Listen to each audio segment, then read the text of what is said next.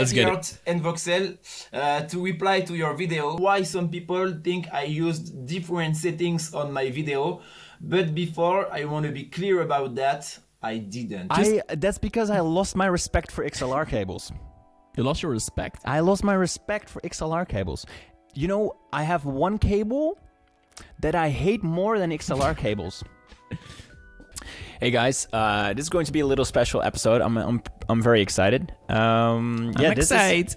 We didn't upload yesterday, by the way, because we had some troubles with our equipment, and yeah, we're still uploading everything from our hotspots right now. Yeah. So we have a little bit more difficulty. This will all get better in the future. It will get better, guys. But this will be funny because last week we had a podcast and we talked about the kickback battle. We talked about if we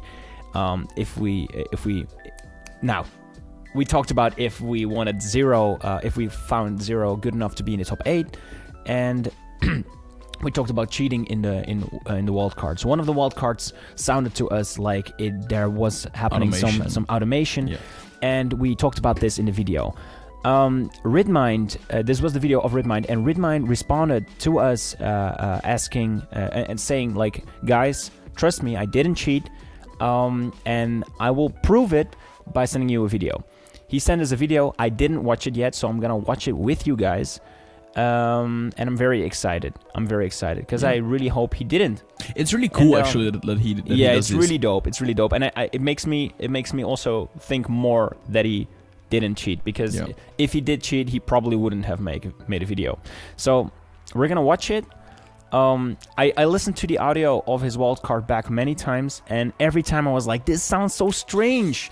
This sounds like I've never heard so much difference in audio, and I just want to hear his explanation. And he made a video just for us, so we're gonna go over it right now and talk about it. Yeah, let's see what he has to say. Yeah, this is going to be exciting. Okay, here we go again from the beginning. He's made with InShot. Okay, let's go. InShot, our new sponsor. Oh my lord. Okay, let's get it. And Voxel, to reply to your video, we're gonna try to understand why some people think I used different settings on my video, but before I want to be clear about that, I didn't. I really can understand why they have this opinion, especially for my first drop, so I will take this part and I'm gonna try to explain you how I did. Let's go. So now I tried to reproduce the same settings I used for my wildcard. So as you can see, I used one EQ, one compressor, and 2 different reverbs. Okay, for my EQ, okay, I push bass a lot and high. Oh, that's okay.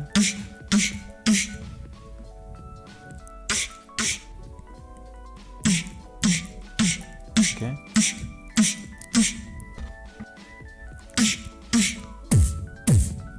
Yeah. As you can see, my microphone, when I push my beatbox, is on the red here. I know it's not good for the sound, but it was my choice, and I think it's better for my beatbox. Okay. Okay. Now I'm gonna make my first drop and my intro. For my intro, I don't push my kicks a lot. I just made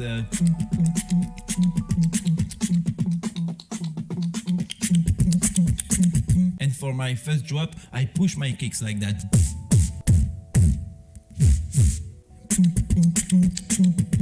Okay. Okay. So it's basically. So it's the air. It's basically. So what I'm seeing here is because that's the thing I looked at as well. Like.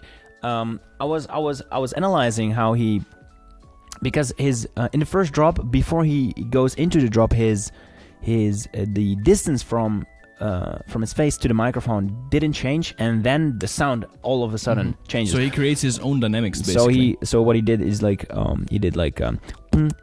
he almost like didn't use any air, like going into the. He makes his kicks really soft, and then in the drop he goes, and then it gets like especially the air makes the yeah. So what I think is like he's creating his own dynamics basically by making his sounds more loud or less loud. So this makes a difference. But let's see what else he has to say. Yeah. And if I take this part,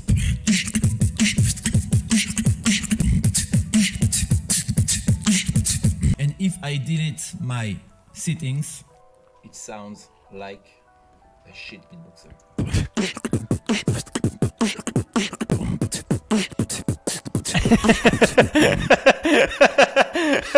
That's the ending. Sick. Big up to Rythmind. All right, that's awesome. I love that he made this video. Thank you, Rythmind, for making this video. I mean, it explains it like a little bit. Yeah. Yes, because like it sounds like the same settings. So I do want to apologize to both Rythmind and Sinjo for calling them out in my last video. This does explain everything. Yeah. And it still sounds strange. It still sounds strange. But I think because what he does is pretty clever, to be fair. Because it is. If we thought it was sounding like automation, and it proves it's not automation. Yeah. So that's really good. That's a really good knowledge about how to record. We talked about this morning as well. We had a discussion about how would you create like a track without using any automation? Yeah, like you could basically gate all your the frequencies of your snare and of your kick. Yeah. But it will be difficult because if you go like, then it will already pick up like it was a kick. You know, like it would be a little bit louder and it would still get the. Yeah, so basically, what you're saying is, you can gate is like you can have a certain hertz frequency, and when your sound hits that hertz. Boost, so, basically. Yeah, so if it feels that frequency above a certain volume, you can gate that and say like every time I that one only hits that frequency on that volume, will be louder, or has this EQ or it has transients or whatever. Yes, but the weird thing is like you can't use transients. By the way, I think you cannot use transients in your because it's still automation. No, it's not transients. No, transients is not automation. It will make your kicks more like every punchy. Do you know sound. what automation means? Yeah, but it's no. Do you know what it means? Yeah, I know what it means. You don't have to burn me in the video like this. Okay, but it's okay. What is automation? It's when you when your EQ or your whatever you're using will change over time during the video. Exactly. Yeah. So I know what it means. You don't have to. Okay. To be such a dick to me. So. Yeah, last time you did it with the fucking Joel Turner video. Yeah, my brother. All right, I'm kind of a dick. No, so. Yeah, but so the transients thing is not automation necessarily. It's just an effect that they don't want you to use in wildcards. Okay. They told us you can use, I think it was a little bit of saturation. That means distortion. Just a little bit of distortion. To make it a little bit louder, I guess. Or distortion is just adding. Distortion. I don't know too much about distortion, but it's. I think Sinjo should make a video about this. What distortion actually is. Actually, it would be really cool if we can get Sinjo. But usually it sounds like nicer on some sounds, especially if you go like if you. Yeah, okay. It's more texturizing. Yeah, exactly. It's a different texture. Cool. And then you have reverb. Reverb is just like extending the tail of the sound, basically. Like, yeah. People know what reverb is. Yeah. And then you can use EQ. You can use EQ, like Rythmind showed us in the video. Because you had a little meeting with the Swiss BeatBox team for the kickback battles, right? And they told you that you can use a little bit of EQ and whatsoever, or no, that's in the rules. That's in the rules. Yeah, that's in the rules. That's normal. That's for every single wildcard. You can use reverb, EQ, saturation, as long as it's the same settings throughout the whole video, and compression. Yep. You can use compression, and that means you can also use a limiter. A limiter is basically like a very heavy compressor. Yeah. So basically, you can use all those effects, but you just need to be. It needs to be the same throughout the whole video. That's basically it. Yeah. You just have these are your settings. These 4 things. You have them in the rack, and then cool. And that's what you do. You don't, and that way, the judges can actually hear what your sound is. Even though, like let's be honest here, judging wildcards with everyone using a different microphone and different settings is super difficult. Yeah, it's really hard. So I can understand. they had to like judge with, and I had to do this a couple of times. I don't like, honestly, I don't like judging online events that much because it is so there's a good word for this. I'm gonna just explain it. There's so much different chance for someone with a good microphone to be better, or I'm trying to help you out. It's so faulty. Man, I'm in het Nederlands, in Dutch. Foutgevoelig. To use for what? Okay, okay, using English in our explanation for technical stuff.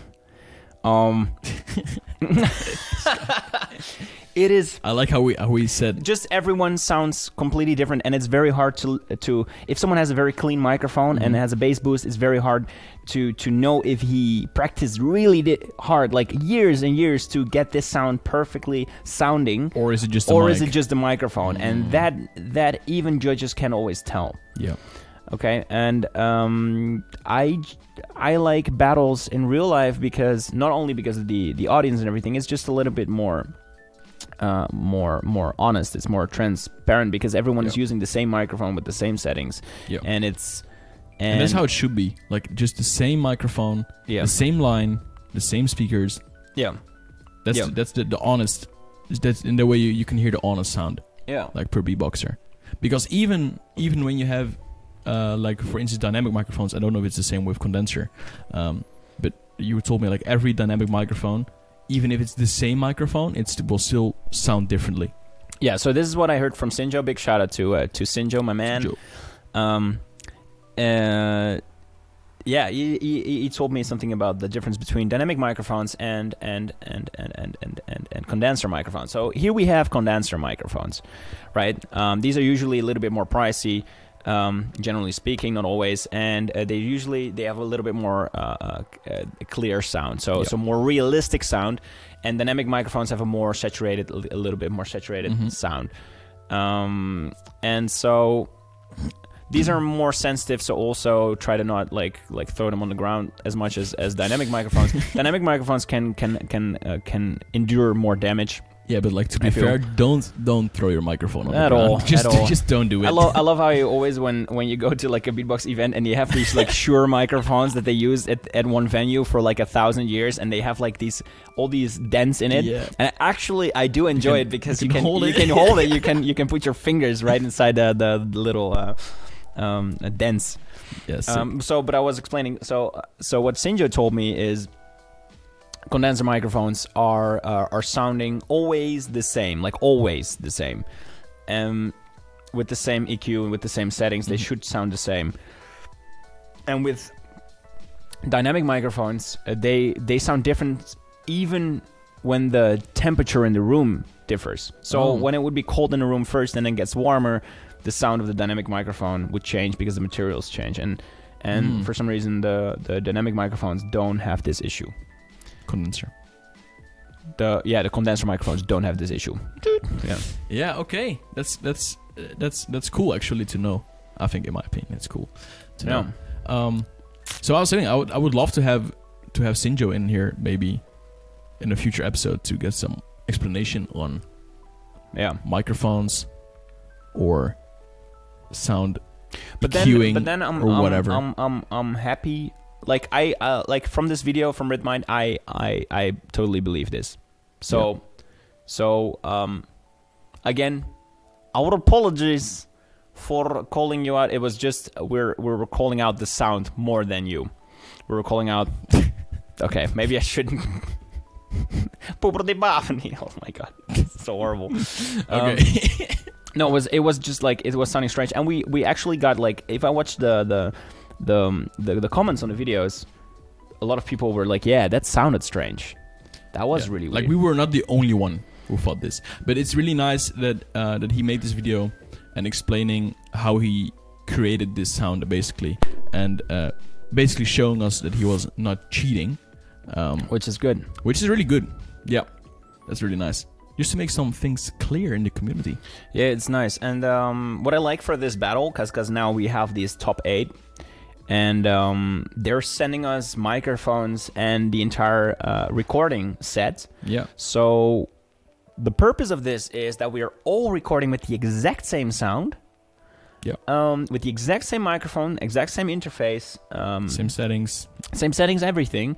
And we send the clean audio to Sinjo, who's going to master it, probably all the same way, like all the wildcards. I would hope, and they are presented after this processing, the same processing, to the judges, and they can then have their honest opinion about their about the battle. Yeah, but that's really good because if you, for instance, you or Dilip or Villain or Rythmind, you all have different microphones, so you will all have different sounds. Yeah. And the really good thing about this battle is that you all have the same package.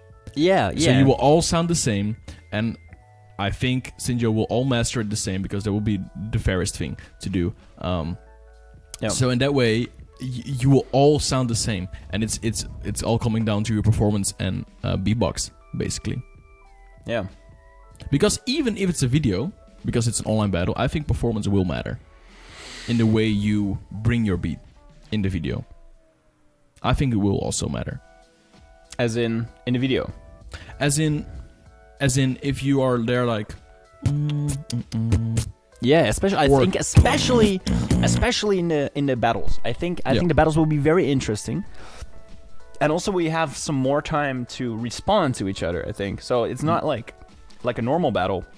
Yep. Where you're like, you have 1 minute 30 as the other person is beatboxing. People don't realize this, but it's not like you can think clearly as the other person is like hyping up the crowd, and you're like, wait, is this a good battle move? And you're like, you can't even hear yourself think. So like responding in a real battle is super difficult. Yeah. But is it like, for instance, you battle against Villain? I'm just saying something. Yeah. Your cable is... Oh. Yeah, okay. Yeah, there we go. Wait. Yes. Oh. Yeah. Okay, so guys, don't ever buy XLR cables from AliExpress. Oh, this is from AliExpress? This one is from AliExpress. I mean, any cable that I bought broke, so I'm just quitting buying cables. This guy didn't even brought any XLR cables at all. I just wanna to the house. He was like, "Oh, Voxel, you have enough cables." I'm like, I have sure. at home. I have five or six XLR cables, and one of them works. Half. And it makes me cry at night. Sometimes I wake up at night, I cry. Vice world champion.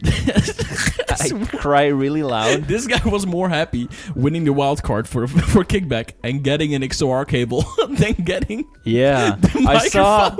I was so excited. There was such good prices. You have an audio interface, then you have a DPA microphone, the V-Moda headphones. But then with my own name on it. But they also have an XLR cable that might work one day, and like that's so exciting to me. Like I love spending like the next 2 weeks after receiving it with a good XLR cable before it breaks down after 2.5 weeks, and I'm just extremely excited to use it this for 2.5 microphone. weeks. I don't know how long it is. What is it, like 1.5 meters? I think it was 5 meters actually. Is it 5 meters? I think it's pretty long. I'm gonna walk around the house with the 5 meter cable, because I'm so excited to use an XLR cable that doesn't break after 2 uses. I hope. I don't know it doesn't break. Why does it always break? Why? Yeah. Yeah, I was saying, like, people at home, do you have the same problem? I have so much cables that broke down, and I'm like, I'm gonna make them one day. I'm gonna sit down and screw the thing. And I did in the beginning. I had like 2 cables with all tape around it. Yeah, like 2 cables, and then one broke down, and I was like, I'm gonna make this cable. And I opened it up, and I saw the issue. I was like, okay, because the issue is usually in the head of the in the connection part of the cable. So you open that up, you're like, oh, that's the problem. Let's fix it. And you fix it, and it works for another 2 days, and then you can do it again. And and at one point you were like, I'm just gonna buy cheap cables. because they will break down anyway. I've bought expensive cables, I've bought cheap cables, and they always break. Always.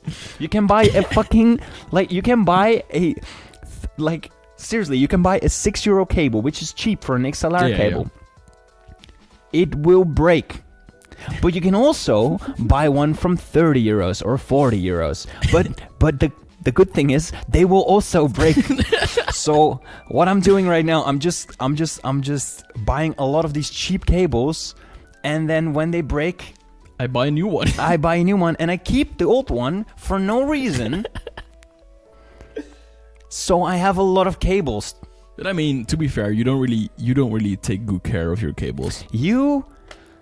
I mean, to be fair, right? All right, but this guy, whenever I came to his old house, like this is the new house. Whenever I came to his old house, he had like the studio space, and there will always be the XLR cables on the ground, being rolled over with his chair, being I don't know, just. That's because I lost my respect for XLR cables. You lost your respect? I lost my respect for XLR cables. You know, I have one cable that I hate more than XLR cables. What is it? That's the converter between XLR and jack. That one breaks down. Like I told you about the how fast the XLR cable breaks. This connection from XLR to jack, I don't know what they do, but they make it so that they break down even quicker. It's nuts. Maybe they do it on purpose, so you'll buy more cables. Is that it? How sick would that be? That's like, whoa, that'd be good sick. Marketing, actually. Yeah. Anyway, guys, so that was our thoughts on XLR cables. Whoa, that was solid. I like that. Oh, I actually saw that you guys liked our handshake. Yeah, our handshake. Let me show you. Yeah, do you want to learn it? We have no. Do you want to be a man of a simple mind? Oh wait, we didn't repost. We didn't post the video. Maddox actually commented on our YouTube video, and he was like, "Name your podcast, 2 Guys, 3 Brains." I don't know. Like, I kind of like the name. 2 Guys, 3 Brains. I think I have 2 brains. You have like, no, actually I have 3 brains. You have like none. I mean, there's space enough for a lot of brains, but yeah. Okay. Anyway, so we have the handshake, but we also have a like superior version of the handshake. Bro, I'm not even gonna look. Like, that's just how we do that. Oh, that's how. Okay, just one more time. Oh, because it. We used to do this. We competed in Holland's Got Talent, and we did this handshake all the time. This was kind of like our gimmick. And it's funny because it impressed no one. You know, we made this handshake, and then there was one moment where we would walk on stage and do like a cool like. I was in the final, In the final, we needed to walk on the stage. Yeah, and people were by themselves. They were just like, they walked up, and there was like spotlight. They were like, yeah. You know, we were like, I was like, that's dumb. We're gonna do our handshake. So we're like, we walk up, we do our handshake, and I don't think it worked. Well, we didn't win, so I don't think it worked. I don't think it worked. Okay, but yeah. I think Holland's Got Talent will be a next subject, maybe on the show. Oh, definitely not. That's definitely not. Definitely not. Okay, so guys, it was a fun experience. It was a fun experience. But this will be for next episode. I think we're gonna wrap it up. We're gonna wrap it up. We talked about cables. We talked about cheating. We talked about Rythmind, being a good guy. Yeah, making a good video. Thank you for this, by the way. It's really cool. Really dope of you.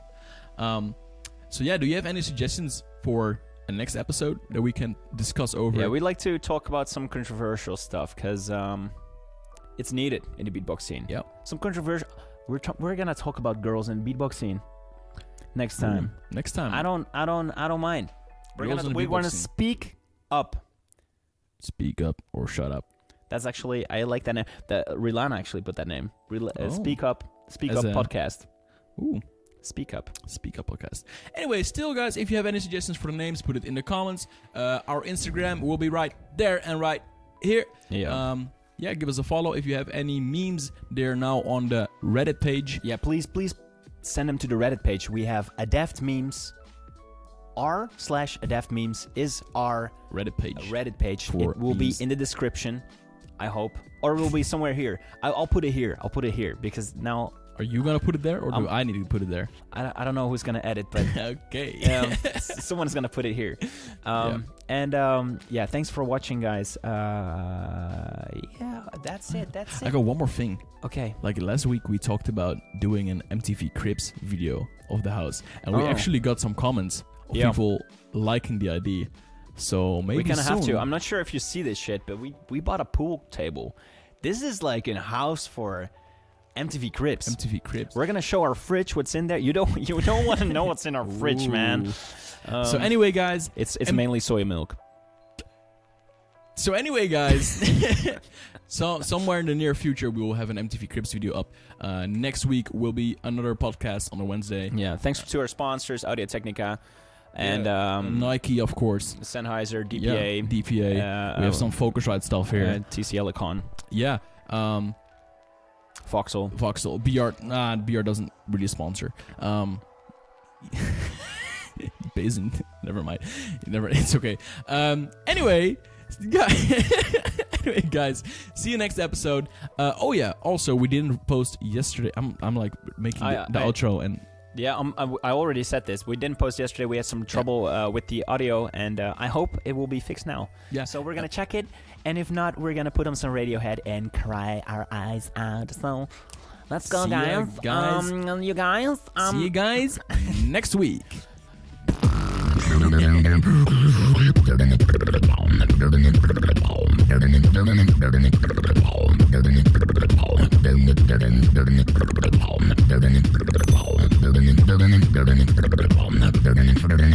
You trap me.